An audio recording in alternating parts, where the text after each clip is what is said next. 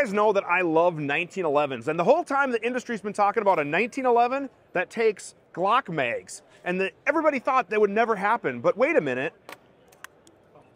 A 1911 that takes Glock Mags. Come check this out, take a closer look. This is the Platypus by Stealth Arms.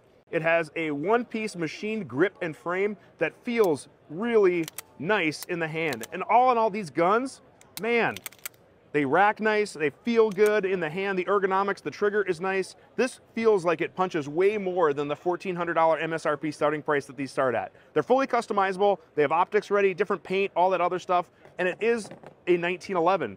You can see that we have a mainspring housing hammer, there's a trigger bow in there. The only thing they modified was the mag catch and a couple other things, obviously, to make it work with Glock Mags. Awesome stuff, Stealth Arms.